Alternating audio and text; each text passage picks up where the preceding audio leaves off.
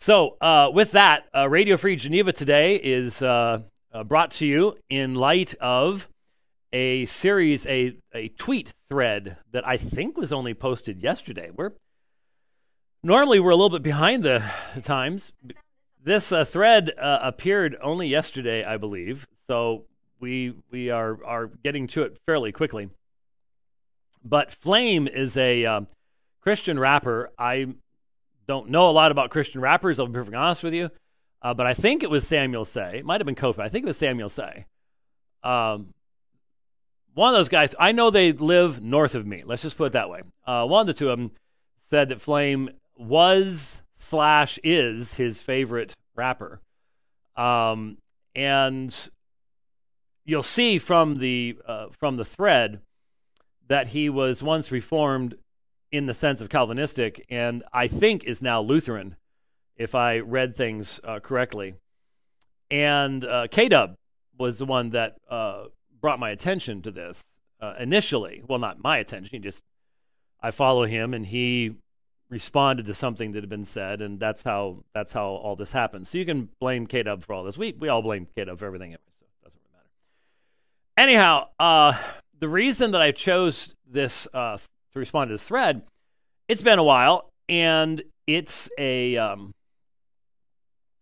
excellent, I thought it was well written, and as soon as I read it, I'm like, okay, this is Lenski's take primarily on the Romans 9 material.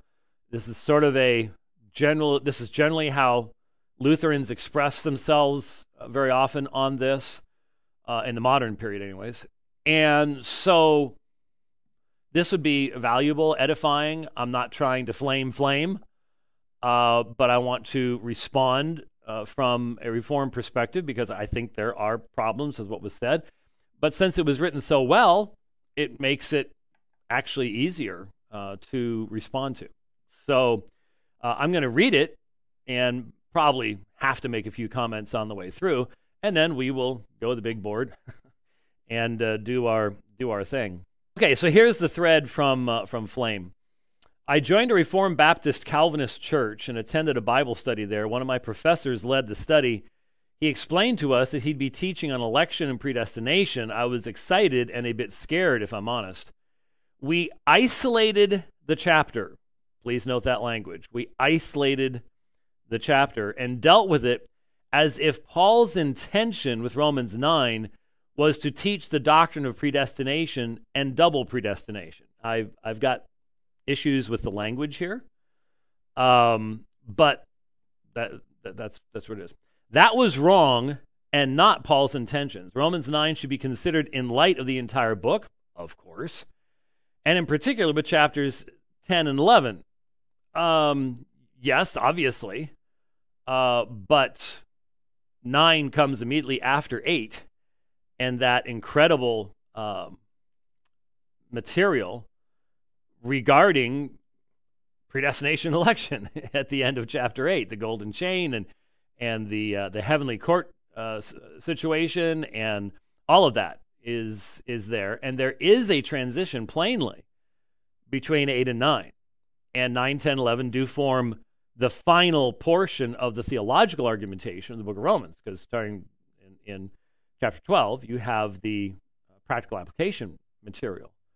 So, yeah, Paul is building the case that we are justified by faith and not works. Well, he had already built that case. He had established that case all the way back in chapter 4, actually. And so I would disagree.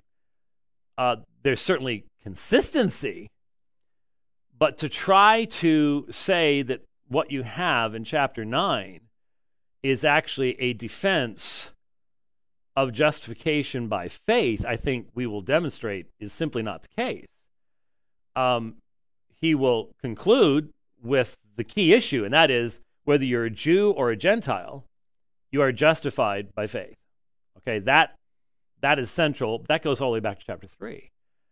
For all of sin, there is no distinction between Jew and Gentile, is what the issue there is. So what we're going to see is there's an attempt to shift the focus, and we'll demonstrate the focus cannot be shifted exegetically, but to shift the focus from the real issue, which is why is it that not all of Israel are Israel? Why, in light of God's promises, why do you have such rejection by the Jewish people as a whole of Jesus as the Messiah? Chapter 9 establishes the historical reality of God's choice in covenant blessings, his choice with to whom the promises are going to come. It is about God's sovereignty. There's no question about it. But it will eventually come back around to proclamation of the gospel, who believes, etc., in chapter 10. And chapter 11, the warnings against the Gentiles in light of the hardening that has taken place amongst Israel, not to boast against them, lest they themselves fall into unbelief. So, Paul is building the case that we are justified by faith and not works. Paul has already done that. And now he's addressing objections that come as a result of having already established that. In fact, he really transitions into dealing with that in the middle of chapter 5. That's been going on for quite some time. Nor does salvation come through bloodline, but by faith. Well, it definitely does not come by bloodline, and it definitely does come by faith, but that doesn't necessarily mean that the result of that is going to be what you want to be there. Speaking the truth, that it's not by bloodline but by faith, isn't addressing what Romans 9 is addressing, and that is God's freedom in election that results in faith. That's where the issue is. If God's election is what results in the granting of saving faith, that's where people struggle. That's where the real sovereignty of God comes in, not just in making something available, but in actually saving. And that's where the objection is. He draws on a few Old Testament figures to make his point of justification by faith. Abraham, Isaac, Rebekah, Jacob, and Esau, and Pharaoh, to name a few. Now, what we will see is that the point that Paul is going to make with these individuals is that it is God's choice, not man's. That's the issue of Romans 9. That's why it's so objectionable, is that that's what he actually says, as we will see. That God chooses not on the basis of works, right, or lineage, right, but by grace. So it's the choice of the individual that results in the faith. And that is done by grace. I wish my professor would have rightly taught us that Romans 9:13, as it is written, Jacob I loved, but Esau I hated, was not about their eternal state, nor individual salvation, not to mention later the two bros reconciled, but about God's free choice to choose Jacob to be the carrier of the nation of Israel. Well, okay, there is no question. I almost feel heat turning on. There is no question to me that God did choose Jacob, and it was through Jacob that the nation of Israel is to come. That's true. No question about it. But is that what it is saying in this text? Is that Paul's application? Or is that we need to, boy, we got to get that stopped because it's getting hot in here. Or is Paul's application beyond that? There are many people who would say, no. Paul can't go beyond that because this is the only application that can be made of that. No, that is not what we will see. Through whom the Messiah came, as opposed to Esau, who was the carrier of Edom, a wicked nation. Paul assumes people would contend for some injustice in God. That's not fair, they might say. Romans 9:14 through 15, what shall we say then? Is there injustice on God's part? By no means, for he says to Moses, I will have mercy on whom I have mercy. I'll have compassion on whom I have compassion. The context is, why has God left Israel in their hardened state and allowed Gentiles to come by faith? Well, there's an element of that, but that's not derived directly from Paul's argumentation, as we will see. Like God did with Pharaoh, he allowed Israel and Pharaoh to persist in their already existing rebellion. It was an act of judgment and not a random, unconditional decision. Now, that's a very odd phrase. Random, unconditional decision. God doesn't do anything random. God does things purposefully. But God does all sorts of things unconditionally because he's sovereign. And God told Moses he was going to harden Pharaoh's heart before Moses ever came into Egypt. Exodus chapter 4. So there seems to be some concern there that we need to be looking at. He turned them over to what they genuinely wanted. Well, let's point something out from Paul's anthropology. If you turn someone over to what they genuinely want, we would all be in a world of hurt. God does do that. That is an act of judgment. But that's universal of all mankind. So, to do their own thing, God hardens after the person has given themselves over to wickedness is put in quotations. I don't know what that quotation is coming from, or where it's coming from, or who allegedly said it. But the fact is, since we're all fallen sons and daughters of Adam, we've already been given over to wickedness. That is our nature. And unless God, by his grace, restrains our evil, there go all of us. So keep that in mind. I wish my professor would have rightly taught us that Romans 9:22 through 23. Well, we're going to look at this very closely. What if God, desiring to show his wrath and make his power known, has endured with much patience vessels of wrath prepared for destruction, in order to make known the riches of his glory for vessels of mercy, which he has prepared beforehand for glory, was not teaching double predestination, that God made some for hell? Keeping in mind, hell was created for the devil and his angels, not for people, Matthew 25:41. I've seen this a number of times. Why is it that saying that hell is created for the devil and his angels means that God didn't have, I mean, it's almost like you're opting for some type of open theistic, God didn't expect this to happen, and so now he's sort of making a shift in his plans or something along these lines. What is that supposed to mean? I keep hearing anti-Calvinists saying that, and I'm wondering, so you mean God didn't know this was going to happen? God didn't plan for this to happen? God's making alterations? What are you trying to say? They never really say exactly what it is they're trying to say there. But a more careful read exposes that the text says, has endured with much patience. Well, actually, a more careful read, which we hope to provide to you, will demonstrate that what is being said here about making the vessels of wrath and vessels of mercy is the direct fulfillment of the potter and the pots. That's what's not even mentioned here, just right over top of it, as we will see. A more careful read exposes the text says, has endured with much patience.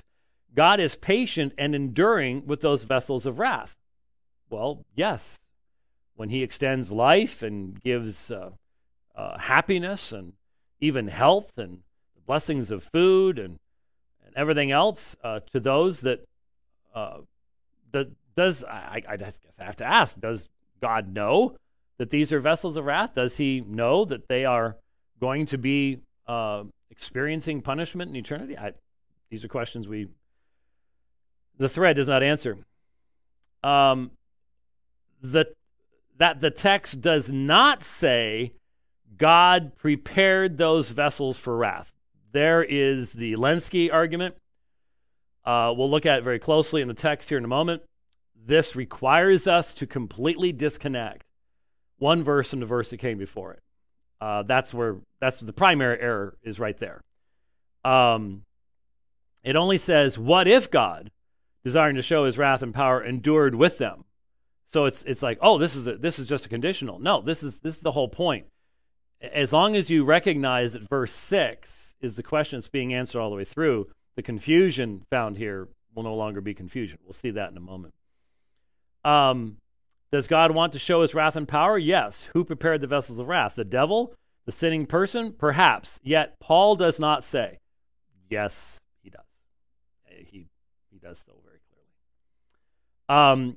It's silent as to who prepared those vessels of wrath for destruction, but the whole of Scripture credits the sinner and the devil for sinful rebellion. It does, but under the almighty decree of God. So God decrees the ends and the means, so you don't get rid of the one just simply for the other. Yes, it does say explicitly and clearly that he, God, has prepared vessels of mercy beforehand for glory, Romans 9:23, in order to make known the riches of his glory for vessels of mercy, which he prepared beforehand for glory. God is actively doing one and is not actively doing the other. Again, sounds like Lenski or someone similar along those lines. Again, the context is salvation by faith, not works. How did we... Okay, if the previous stuff wasn't about salvation, how did this become about salvation? This is, again, one of the inconsistencies of those who try to get away from the sovereignty of God in Romans 9 and saying, well, that the first illustrations were just about service or they're about nations, but now all of a sudden we are talking salvation. How did the switch take place? Because Paul's not shifted his focus. Interesting. Addressing the question, why hasn't God brought all the Jews in, but gives his mercy to the Gentiles? He allows the Jews to stay in their rebellious state. Having said all that, Paul still has hope. Romans 10:1, brothers, my heart desire and prayer to God for them is that they may be saved. And in chapter 11, Paul confesses that Israel's rejection is not permanent. Romans 11:32, for God has consigned all disobedience that he may have mercy on all. Yes, it's true, there is universal condemnation under the law, and yet Paul notes it ends with universal grace for those who believe by faith. Okay, so most people who read Romans chapter 9, a couple things. It's always good and appropriate, always proper to read any section in its context. I think every Christian, after a relatively short period of time in the faith, should have some of the key books outlined in their minds. So I don't think that I'm at all being outrageous to say that we should know what each chapter in Romans is about and the flow of the argument, so that we can recognize when an argument is solid or when it's maybe pushing the boundaries just a little bit, like some of what we saw there. We should know where justification by faith is actually established in Romans 3 and 4, with the conclusion in 5, and then the transition into application issues. For example, the whole issue of the second Adam and original sin, everything in Romans chapter 5. Therefore, Romans 5:1 is really the end of Paul's argument establishing justification by faith. Therefore, being justified by faith, we have peace with God through our Lord Jesus Christ. There's the conclusion of that argument. And now, having said that, let's address these other issues that then come before us. And so it is always good to know and to not isolate chapter 9, and to know that chapter 9 goes into chapter 10 and chapter 11, and this is the end of the doctrinal portion, and then chapter 12 begins the application portions in regards to regular Christian life and all those things that go along with all of that. That is all good. It's always good to know the Old Testament backgrounds, but it's absolutely necessary to walk through the text.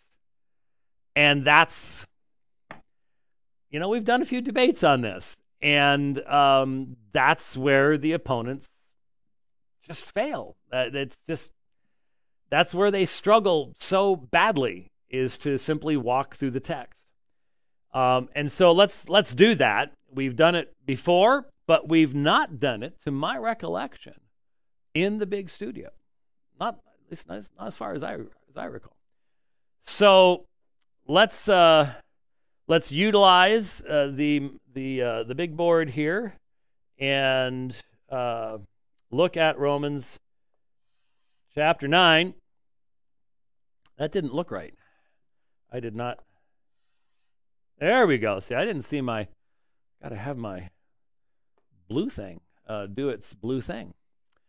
Now I note that Romans 9 1 through 5 ends with the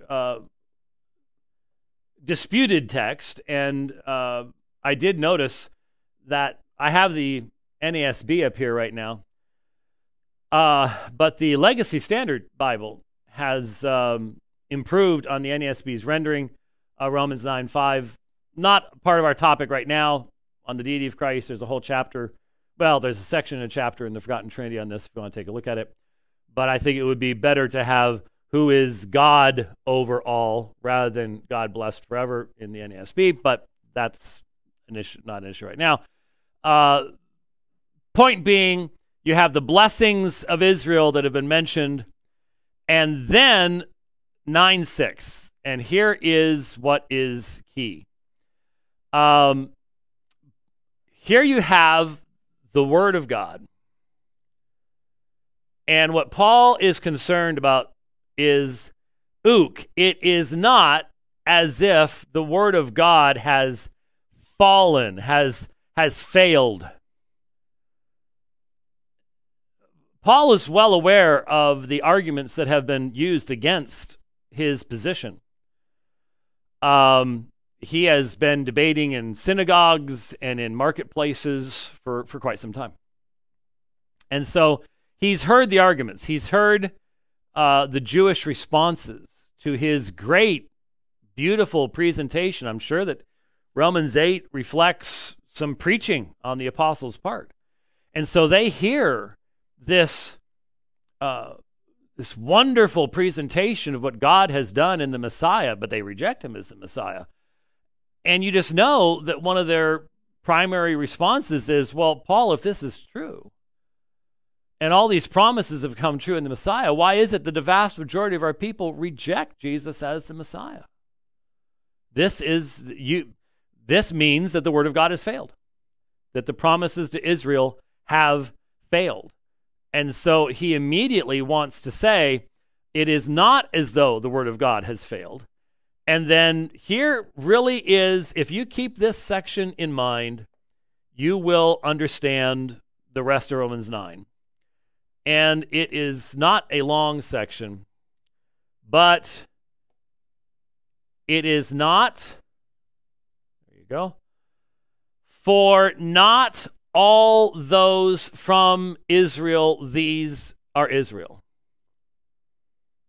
Not all those who are, the translation in NASB here is, for they are not all Israel who are descended. Notice descended is put in italics, so it's being added.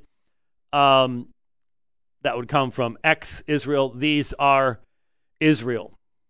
And so that's Paul's response, is that, well, you may say that the majority of the people are rejecting Christ, but that doesn't mean that they're actually of the people of Israel. So who are the people of Israel? Well, verse 7, nor are they all children, nor are they all children because they are Abraham's seed, sperma.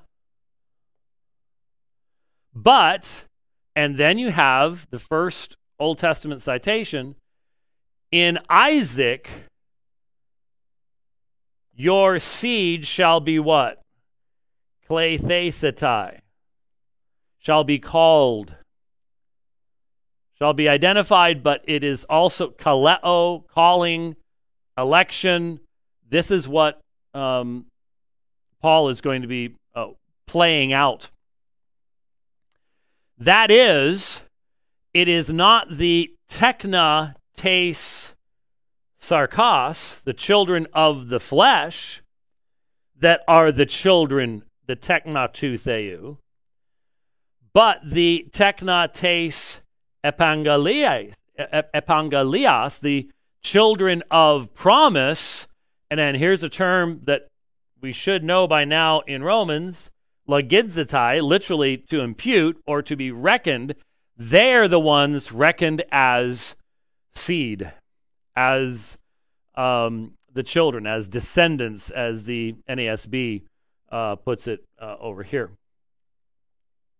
So his argument is indisputable from any Old Testament perspective. Anyone who's read the history of Israel, the history of Judah, knows that you have a huge number of circumcised,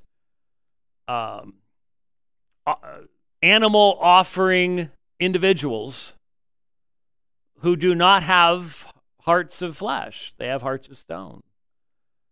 They rebel against Yahweh. They do not love Yahweh's ways. They go after other gods. You can't read any one of the prophets and not encounter this. And so Paul has thought this through, and he said it's obviously just being the physical descendant of Israel does not make you one of the children of Israel, one of the children of God. But it is the children of promise. In other words, God gets to delimit the range of his blessing, the range of his covenant. God is the one making these choices here. There is nothing in any of this here that is talking about mankind's faith. This is all about God so far. Are we agreed on that? I think that's pretty plain. All right? Okay. So, scroll her on up. So how does he prove it's the children of promise that are regarded as descendants? Well, that begins in verse 9. So, I wish it didn't do that. I bet you there's a way to turn that off someplace. I just haven't found that particular switch. For this is the word of promise, because he talks about the promise. This is the word of promise. At this time, I will come, and Sarah shall have a son. So God promises this. And not only this, but there was Rebekah also, when she had conceived twins by one man, our father Isaac. For though the twins were not yet born, and had not done anything good or bad, so that God's purpose according to his choice would stand, not because of works, because of him who calls, it was said to her, the older will serve the younger. So once again, you have to have your Old Testament backgrounds class in mind. And so what we have here is not only that situation, not only that is an example, but Rebekah, when she had conceived twins by one man, Isaac, our Petros, our father. Now, please note verse 11, because part of the argument that was given in the thread was that you have a situation here where what Paul is doing is he's bringing these people in. He mentions Rebekah and Abram and Sarah, and all this is to demonstrate justification by faith. But what it's actually demonstrating is God's sovereign choice to do as he pleases. That's what it's actually demonstrating. And verse 11 is really hard to get around. For although the twins were not yet born and had not done anything, either good or bad, in order that he kat eklagein prothesis to theou mene. This is really an important section right here. In order that, so here's your hina clause in verse 11. So that, in order that, God's purpose according to choice. God's purpose according to choice. Whose choice? Well, it was before the twins were born or had done anything good or bad. That's just, the whole point was their actions did not determine what God did. And his whole point is, and it wasn't God looking down the corridors of time, or the whole first beginning of verse 11 is a lie. So before they were born, before they had done anything good or bad, in order that God's purpose according to his choice would stand, or meno would abide. And then just to make sure that we're getting this point, because again, Paul had been through this in the synagogue, on the street corner, in the marketplace, how many times? And let's make sure it's clear here.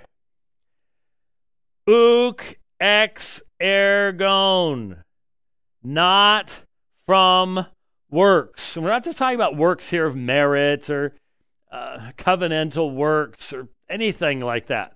That's not what this context would be. This is human action right there.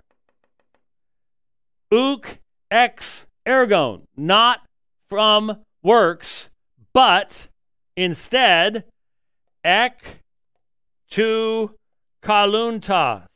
Now, X and X, some people might look at that and might get confused. They're the exact same word. The only reason this is in the form it's in is because it has a vowel following it. This has a consonant following it. They're the exact same word. So not by means of or from ergon, but instead by means of the one calling. The one calling.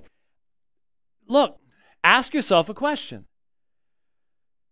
If you wanted to express the idea that it's not from what humans do, it's from the purpose and calling of God, how else are you going to say it? How much more strongly can you create? Uk Allah, not this, but this. Not this, but this. But we want it to be this, not this. And so we stand on our heads. And we put filters on.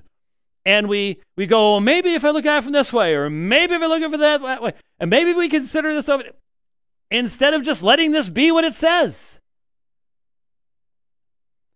Not by human actions, but by the one calling. And the one calling takes us right back up to here.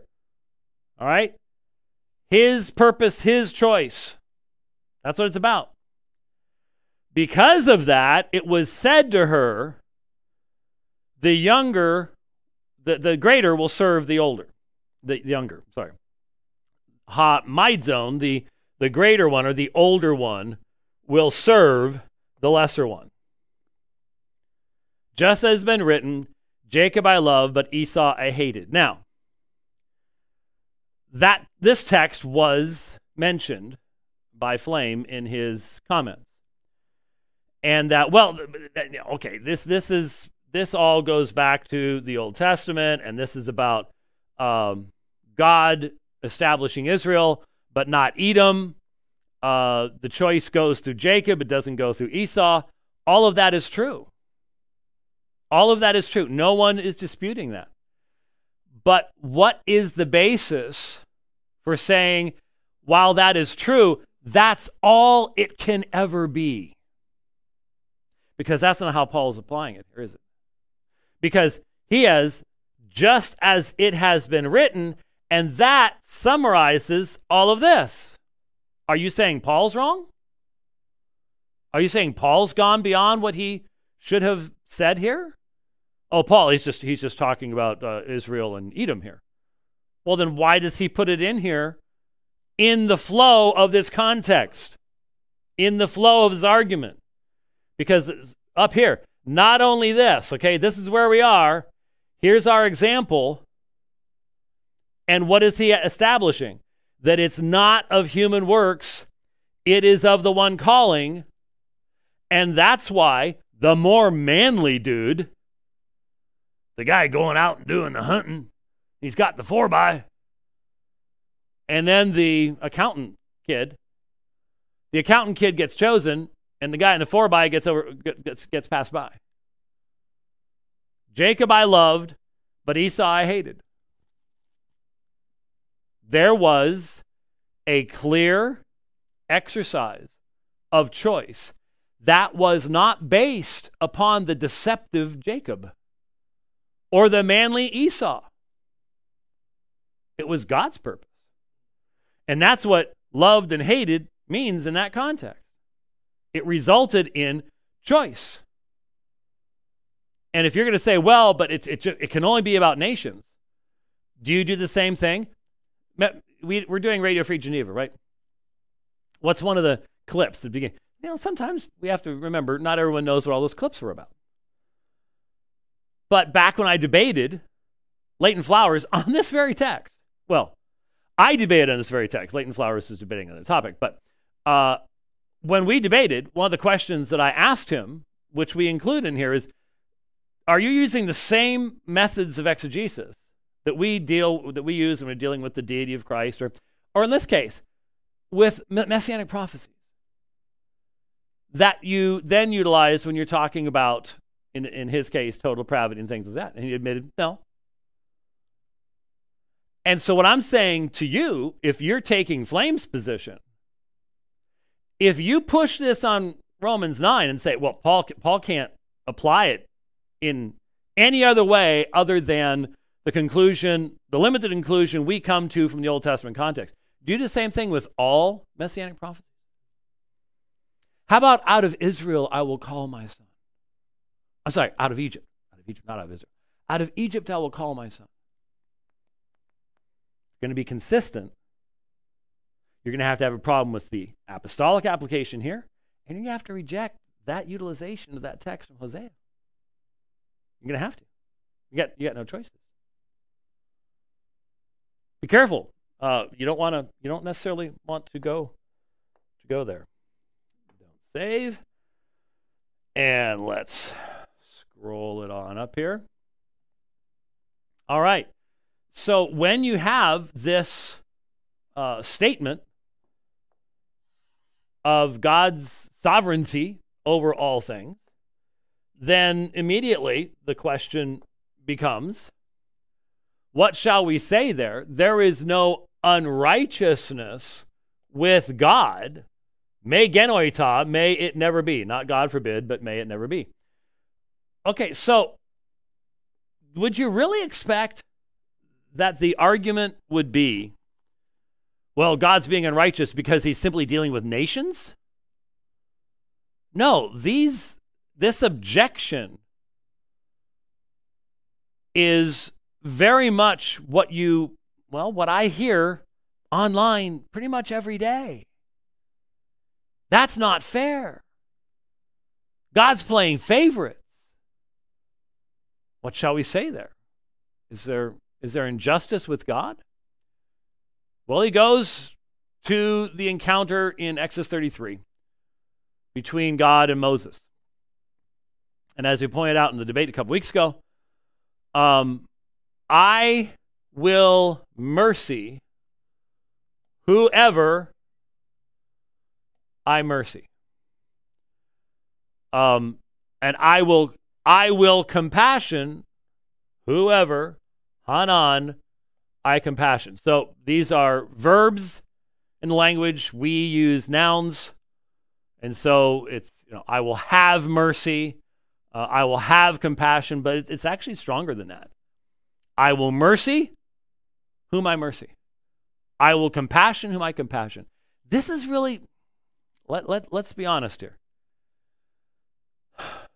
This is where people struggle.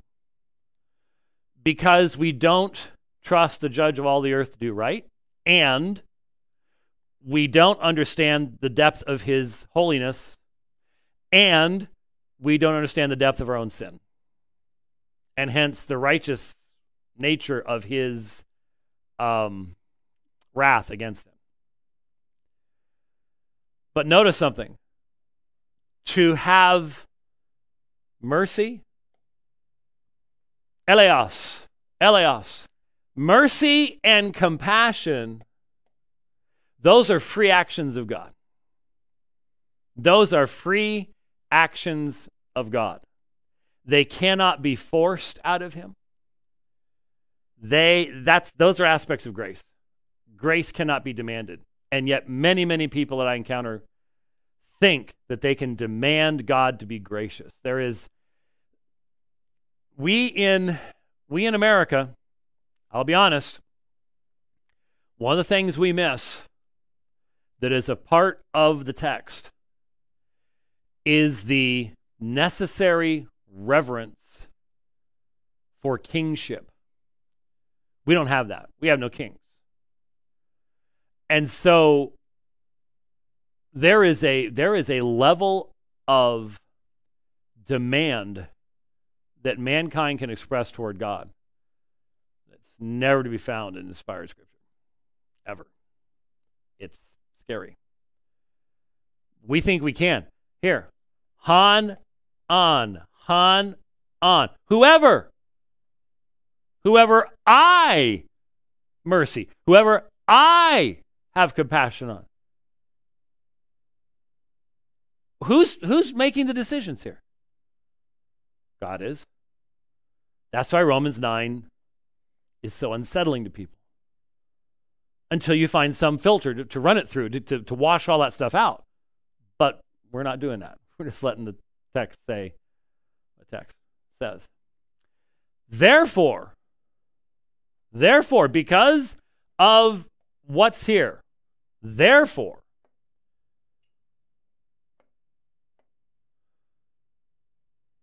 it is to thelontos. Thelontos, fellow, I wish, I desire. It does not depend on the man who wills, wishes, desires. It isn't? It isn't? I thought this whole thing was establishing justification by faith. No, it's not. It's establishing God's freedom to order his decrees and his way of salvation and his way of establishing covenants and dealing with man. This is the foundation of Paul's answer. Why is it that they're not all Israel who are from Israel? Right? This is got to keep the thing flowing. It is not of the one willing, neither is it of the one literally running, engaging in activity, doing things. It's not the one who makes decisions. It's not the one who is active in trying to do things. But, adversative use of a law, but the mercying God. Oops. All of man's vaunted free will, autonomy, true subjunctive conditionals fly out the window.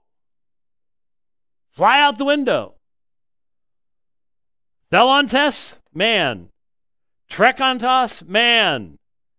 Eleontos, God. Isn't that what it says?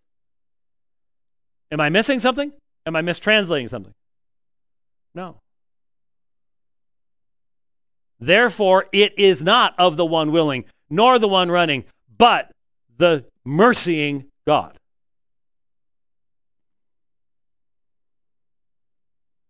Offensive? Maybe to some. So do you want an example of this? All right, we'll get an example of this. And we'll get the example from Israel's own history. For the scripture says to Pharaoh that eis auta tuta, for this very purpose, I raised you up. Pharaoh, there's a purpose. For this very purpose I raised you up. To do what? To demonstrate. To demonstrate in you, Pharaoh. In you. My dunamin, my power. That's, wow. Really? But what about Pharaoh's free will? And what about God being a gentleman? And, you know, all that stuff that we hear all the time. I mean, let's be honest.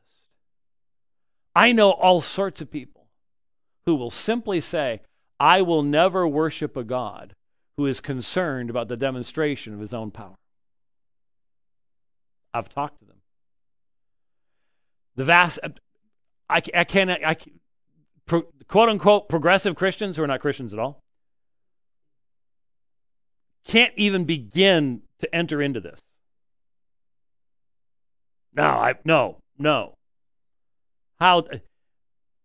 You raised up Pharaoh to demonstrate your power in him, and that your name might be proclaimed in all the earth. And you go into the Old Testament story, and wow, Israel's going to the land, and people in the land are going, we heard about what happened down there in Egypt. We heard about what happened to the gods of Egypt. And you see, God kept hardening Pharaoh's heart because all the gods of Egypt had not yet been demonstrated to have been false gods. Saw a chart just recently of at least someone's estimation of which god was being demonstrated to be a false god in each one of the plagues. Because, man, if just simply on an economic basis, Pharaoh, after the first plague, should have said, you're out of here. Right? God had to harden his heart because he wanted his name proclaimed throughout all the earth. And the question I have for most people is does that really matter?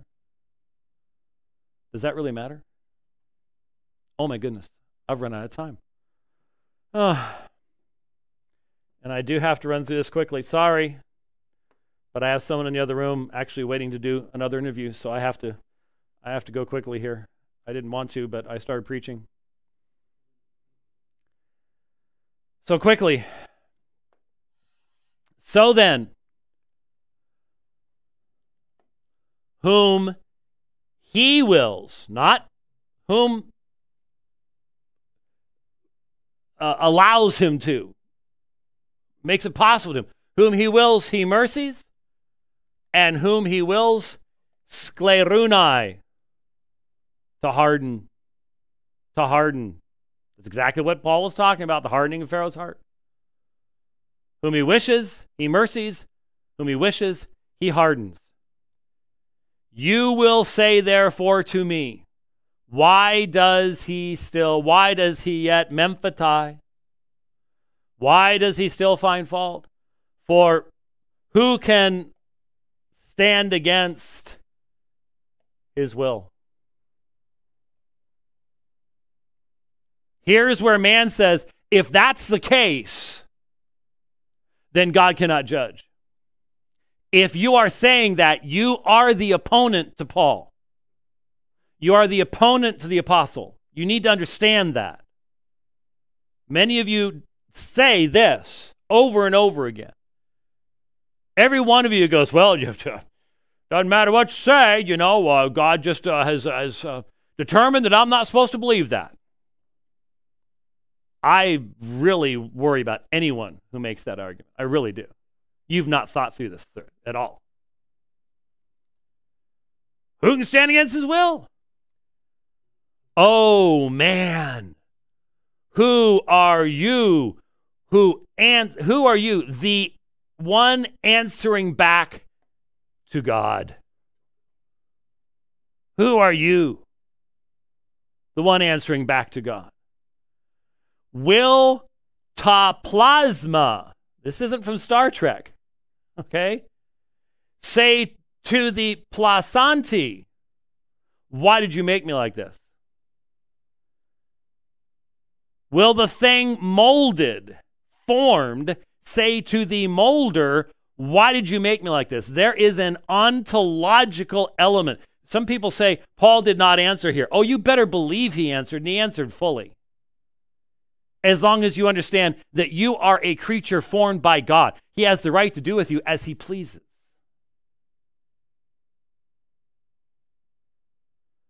And then the key issue, and I'm going to have to, should have watched, you know what, we need a clock. We need a clock in here in the back wall. Because it's trying to find that little doodly there is too small. Let's get a digital clock so that I have, all right, quickly. Does not the potter, the one who creates these things, the former of the clay, from the same lump, the right to make a timain skios or atamion. So timain, honorable, or dishonorable. So doesn't the potter have the right to take a piece of clay and make a skios timain or a skios atamion?